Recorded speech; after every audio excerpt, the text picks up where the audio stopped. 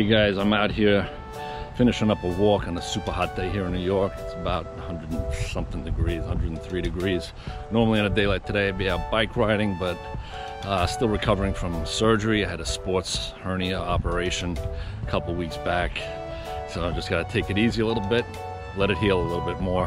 Just want to share a little something with you about my experiences with this surgery and the people I met, the nurses, the doctors, and it gave me really a lot more insight on what goes on in the medical world. But most telling thing was I was in 3 separate meetings with nurses, and each one of them all had the same things to say to me.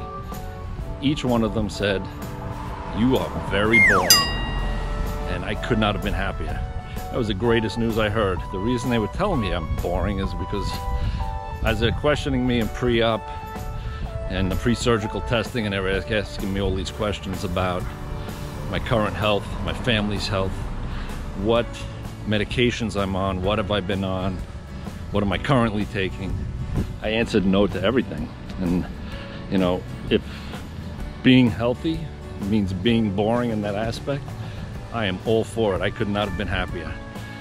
This was really such amazing news, and as a health coach, you know, it's something I strive for, and it's something I really enjoy working with people that are in my age group. I'm 55 years old. I feel like I'm in the best shape of my life, actually, other than this heat today, which is a little unbearable. The reason I'm this way is because I take care of myself. And this is why the nurses were so surprised. The EKG came out fine, the echocardiogram came out fine. And by no means am I the only 55-year-old person that comes out with a clean bill of health, but unfortunately in this country, there are far more people who have a long laundry list of medications they're on, surgeries they've had, treatments they've had, chronic illness that constantly going back to the doctor for. In the discussions I had with the physician and then my surgeon eventually, who is somebody who I was happy to see was someone who was very into health, he was very into nutrition, and we had a lot of great discussions, and hopefully we'll work together in the future. But it was sad to see and hear that all of these patients and all the clients of these doctors are all people who are in very poor health, and a lot of them are a lot younger than I am, and it's really just the food they're eating, the lifestyle they lead.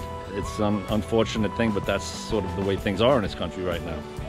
So for me, I am extremely happy to be boring, if boring means healthy. I am super excited about working with clients, especially clients in my age group in the 50s, or clients in the 40s who have gotten a little bit of damage on their old bodies. It's a great feeling to feel good, and a lot of people don't really know how good they can feel and how good they should feel, and that goes for a lot of people in this country. Here's to being boring. Hopefully more of you get boring and work on it, and I'll chat with you soon. Take care. All right guys, so here's to being boring.